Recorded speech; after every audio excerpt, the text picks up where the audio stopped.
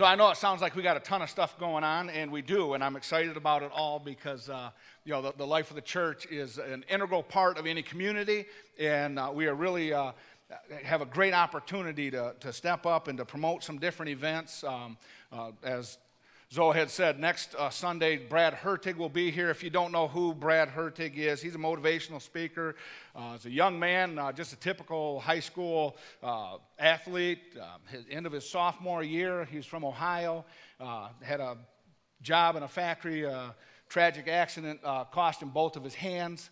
And he went on to continue to play his junior and senior year in high school sports, wound up leading the team in tackles his senior year and made all-state honors. And he just has a great message of hope and of God working in and through his life, and that incident to bring him to a point that was able to restore him. And he's just, it's a wonderful message. So if you can be here next week to catch that, he'll be here giving, speaking on Sunday, and then Monday, he and the 10 Talents Band are joining for assemblies in the Fairview schools and the Mile schools. That'll be Monday. Just be in prayer over that because it is a great outreach program for young kids today. Just, again, an inspirational message of hope. And so just be in prayer for that. That will be Monday the 11th, that those assemblies are taking place. Our missions team, they are sponsoring the women's event in May 7th, so you can get with them on that. And then they're also sponsoring a concert here May 27th. The band is Shiny Penny, so you'll see some flyers like this going up around here, around town, other communities. Tickets are on sale for those online or in person. You can get with me or any other member of the missions team. Diane Bickford is here, and I will have a packet for you right after service so that you'll have those. And again, we really want to promote these events and just kind of to get out just any way that we can get the message of the gospel into the community and just to strengthen the body of believers. And so we're just really kind of pushing these along. When you came in today, you may have received one of these. If you did not, it is just a welcome home card. It is really just a contact card. Talked about this last week, and I'll be pushing it for a couple of weeks yet. I just want to update our database to make sure that we have accurate contact information for everyone so that when events come up and we promote them out, you'll be aware of them. So if you've worshiped with us for 5 minutes or for 50 years, it doesn't matter. We would really like you to fill this out and get it back to us so that we can be in contact with you about things that are going on, and we just have an accurate database. Cool. All right, all of that said, now into today's message. Into the Wilderness is the title of today's message.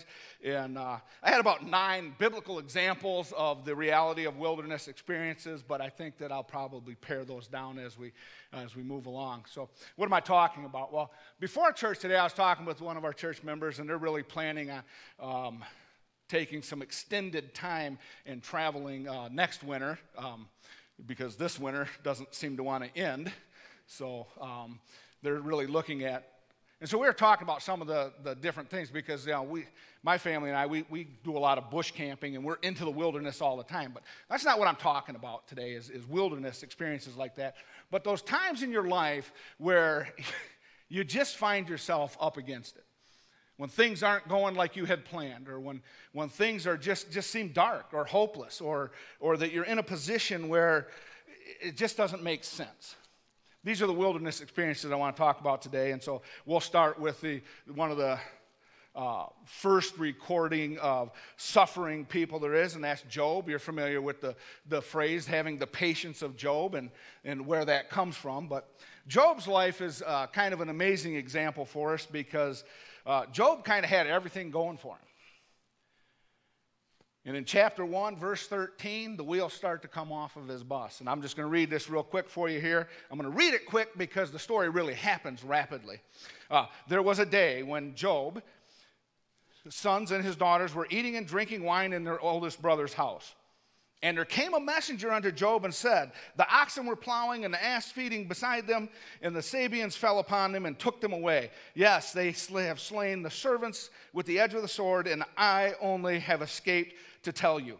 And while he was still speaking, there came also another, and he said, the fire of God has fallen from heaven and has burned up the sheep and the servants and consumed them, and I'm the only one who escaped to come and tell you. And while he was still talking, another speaker comes up and says that the Chaldeans made out 3 bands and fell upon the camels and have carried them away. Yes, and slain the servants with the edge of the sword, and I am the only one that has escaped and come to tell you.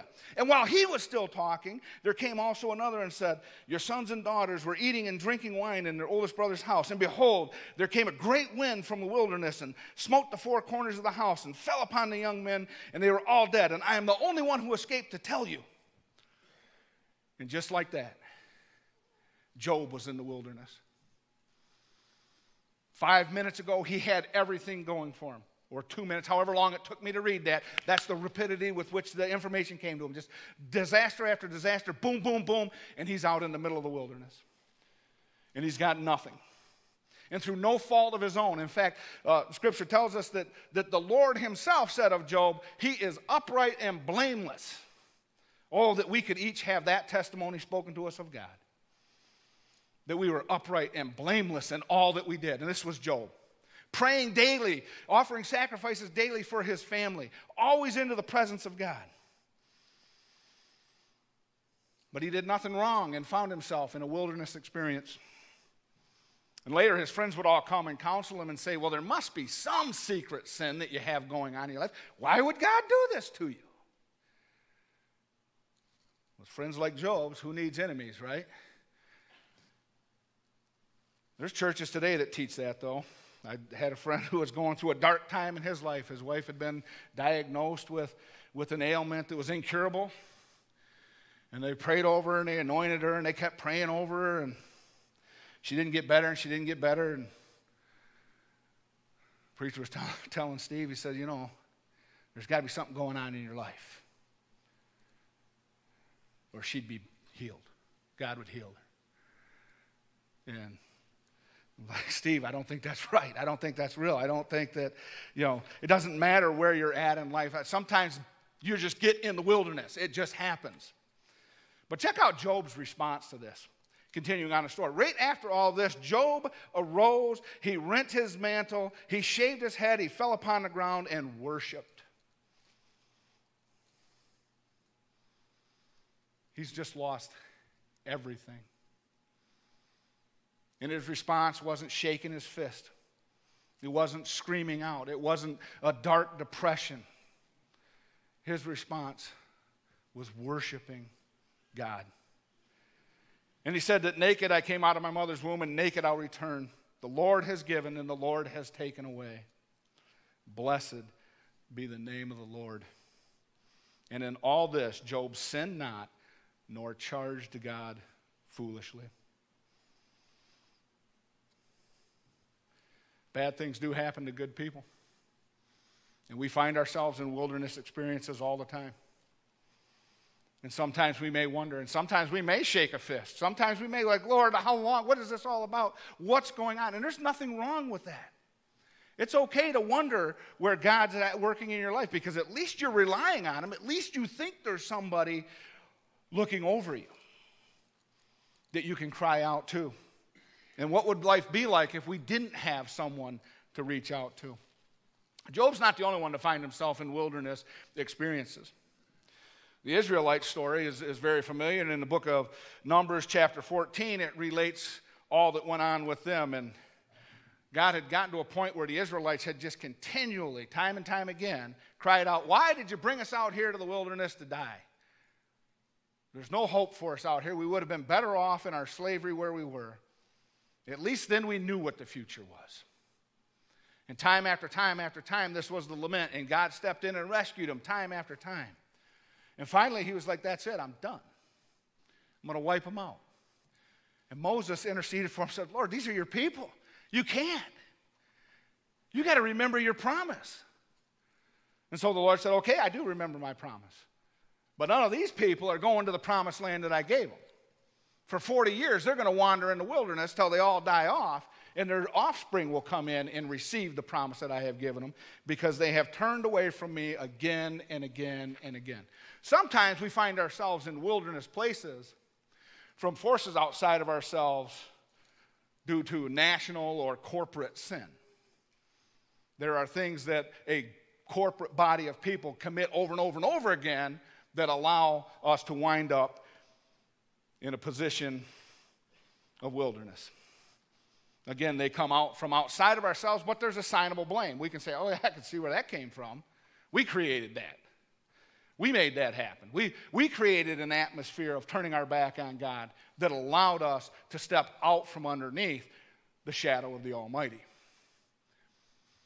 The beauty in circumstances like that is when we repent and return, immediately we're back under the shadow of the Almighty. In fact, God promises us that if my people who are called my people will repent, turn away from their national, their corporate sin, I will heal their land. I will forgive them. I will restore them.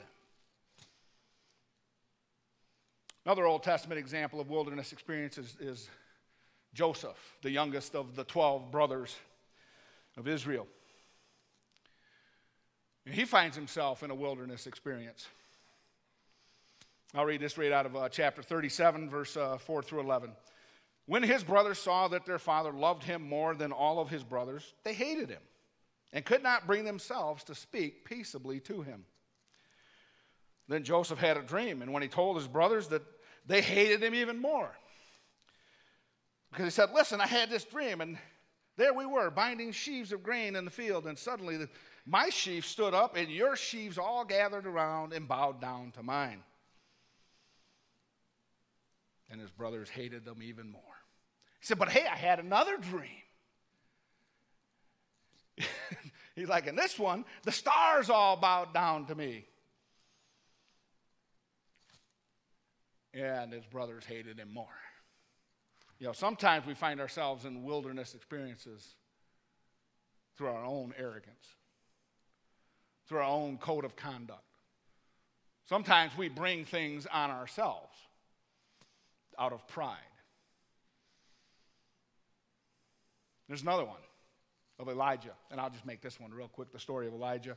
I guess we'll call this the Old Testament in 7 minutes. We'll just get through it all, right? So Elijah, he's at the height of his tenure as a prophet, if you will. He's just experienced the miracle of miracles, and that's the battle between him and the prophets of Baal on Mount Carmel. And he has built the altar. He has doused it with water. It's soaked. He's called down fire from God and burned it up. He's put to death all of the prophets of Baal. King Ahab's like, great job. Oh, yeah, okay, God is real. This is awesome.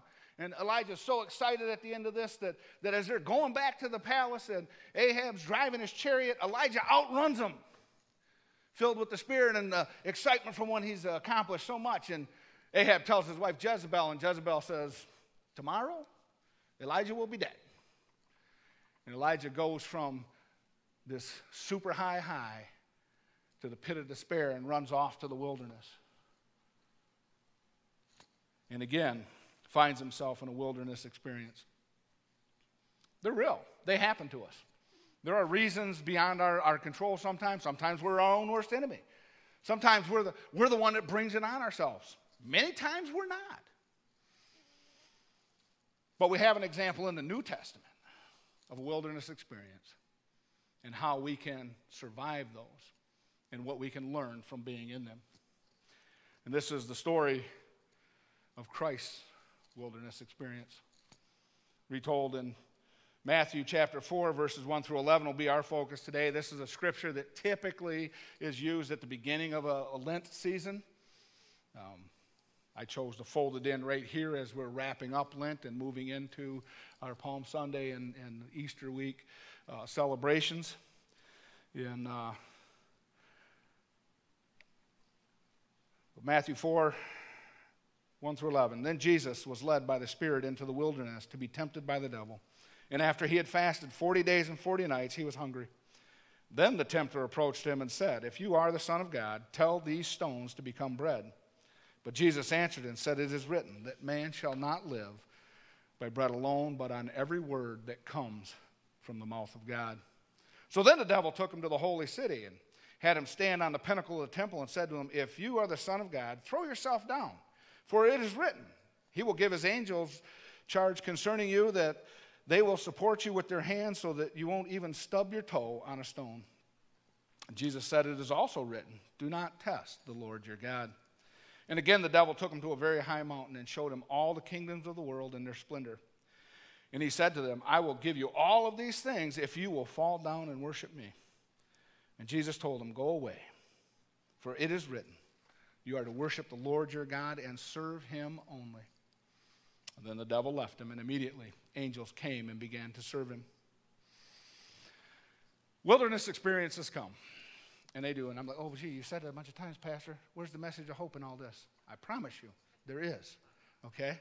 Because it is a reality, though, that we will face troubles in this life. Jesus told his disciples as he sent them out, he said, look, I'm sending you out like sheep among wolves.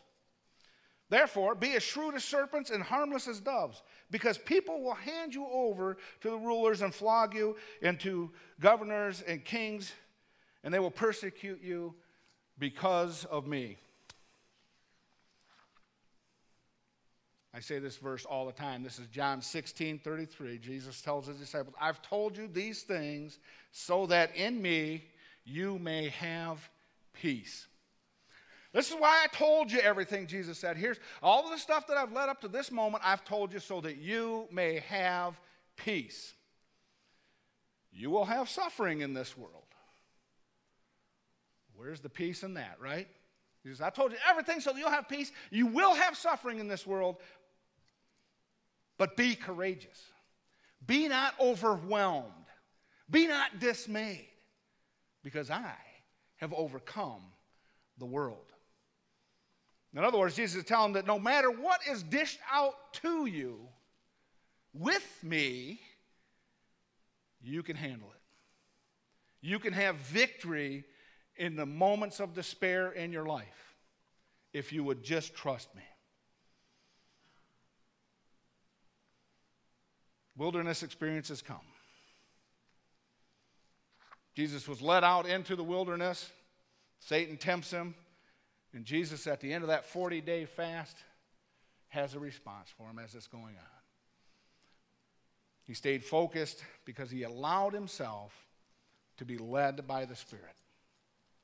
He was able to maintain his focus because where he was, the Spirit had led him to be. And in that moment, he was spending time seeking God, trying to find out and connect with him through a 40-day fast. Where are you? What do you want me to do? I'm preparing for my ministry. How's this going to work? He was fasting. He was drawing near to God. Scripture tells us, if you draw near to God, I will draw near to you, he says. And so if you're seeking him, and if you're working for him, and if you're looking out for him, and you're trying to get close to him, he's going to get close to you. And as he comes alongside of you in those moments, he's there to strengthen you. Jesus had a second weapon. Not only was he seeking to be in the presence of God, though, he was in the Word. The psalmist says, your word have I hid in my heart that I might not sin against you. He knew what the book said, and he knew how to use it and interpret it and understand it correctly so that when Satan came along and said, hey, doesn't it say this? He was able to say, no, I have sound doctrine. I understand what the Bible actually says. It's not some twisted and perverted message that you're bringing about, but it is pure, and it is true, and it is right. And I have it hidden in my heart. Wilderness experiences come along, for one reason that they come along is to teach us to focus. Focus on who's really in charge. Focus on what really matters. Focus on who God is and what he would have you learn or become in and through the moment that you're in. But they also teach us to live for something beyond ourselves. In verses 5 through 7, the devil tells them that, if you throw yourself down here, it's written that you'd be protected. And Jesus said we're not supposed to test the Lord, your God. We're not supposed to put out there like, oh, you said I could do this and then see. You go step off the edge of the Grand Canyon. I don't care how much Jesus loves you. It's probably not going to work out very good for you. At least in the immediate moments after. Jesus tells us, don't take care for yourself. Don't worry about that. I got you. Focus on what God's purpose is for your life. Live for something outside of yourself. Don't worry about where you're at. I'll take care of that. If you stay focused on me, I can lead you to take care of others in their problems. And who knows, whatever trial you're going through right now, it might just be a strengthening moment somewhere 10, 15, 20 years down the road where somebody comes along, maybe one of your grandkids will be in the midst of something that you're dealing with right now, and you're going to say, I know exactly how to deal with it. Because when I was there, I trusted God. I leaned on Him. I was strengthened in and through His Word, and I was able to overcome it. And now I've got a message of hope for you in the midst of your despair. And the other thing wilderness experiences exist for is to teach us to trade worshiping things of the world for worshiping things of God. In fact, the devil took him up to a very high place and said, I will give you all of the world if you just worship me. And Jesus' response was that worship God and God alone. That's where my focus is. That's what I'm here for. I am here to worship not the things of this world. Now, that doesn't mean you can't have some shiny things in your life, because that happens, and it's okay. But if that's your primary focus, if that's your sole focus, things can come off derailed real quick.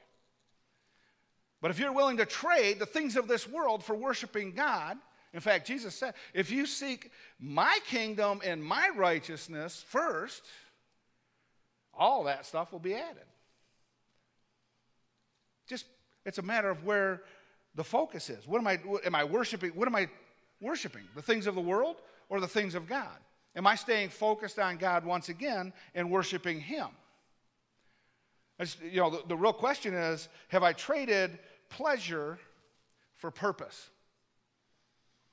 Instead of just running around seeking to have a good time, am I looking to accomplish something? Is there an end goal? To what end am I doing the things that I'm doing? What is on the backside of that? Have I traded the lust of things in this world for love, for true love, for a real abiding love, a selfless, sacrificing love?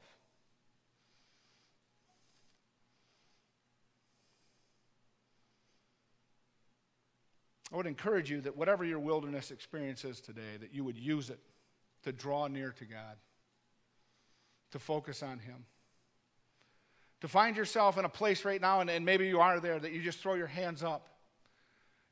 Lord, I can't do this on my own. I've tried and I've tried and I've tried and I've tried and I've gotten nowhere. I'm surrendering this issue to you. And then to take that moment and start living for something bigger than yourself, something outside of yourself. Use that moment as an outreach to somebody else, that you might be able to strengthen them or encourage them. And I would encourage you to take this wilderness experience and trade desiring more of the world for desiring more of God. Because I assure you, the promise that says, draw near to God and He will draw near to you, is real.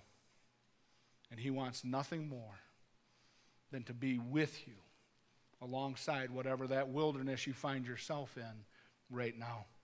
He wants to walk with you. He wants to strengthen you. He wants to shelter you and shield you. And so as you move through this world and the different wildernesses that exist out there, rely on God to get you through those moments. Because in all of God's promises and all of the things that He has done in His creation, the culmination is what Christ did for us, fully God and fully man on the cross, giving up of Himself for each one of us, that we might be able to draw near to God in a real and a powerful way. God has worked in and through His creation from the moment He spoke the first of light into existence. And he has reached out and called out down through the millennia for us to know who he is. And he sent his prophets to speak to us one after another and to draw the world into the knowledge that there's a God in heaven and that he cares for you. And when the fullness of time, Scripture tells us, he himself stepped out of his glory, became man, walked the earth in the form of Jesus, shared his wisdom and his compassion and his knowledge with his disciples and those who would gather around him, worked miracles of healing and of imparting knowledge and understanding of the old laws, cared for each and every one of his people in a way that said, I understand where you are. I've been in the wilderness myself. I know what it feels like. And out of my love for you, I give all of myself that you might know me. And he chose to walk that road to the cross, to be put to death, to be buried, and to rise again, that we might be united with God in a real and positive communion. And on the night that he was betrayed, he took bread, he gave thanks, he broke it, he gave it to his disciples, and he said, take, eat, this is my body given for you. And when the supper was over, he took the cup, he gave thanks, he gave it to his disciples and said, drink from this, all of you. This is my blood of the new covenant poured out for you and for many for the forgiveness of sin. Do this in remembrance of me. And we are called to remember all that God has done as we prepare to partake in communion.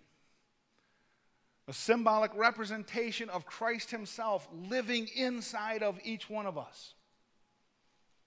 A reminder that no matter what wilderness we find ourselves in, he endured wilderness. He endured temptation. He endured sorrow. He knew what it was like to mourn someone. He knew what deep love for his fellow believers were.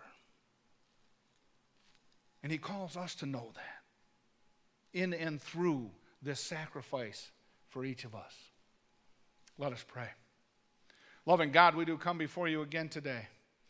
And as the table of your communion is set before us, we offer up ourselves, Lord,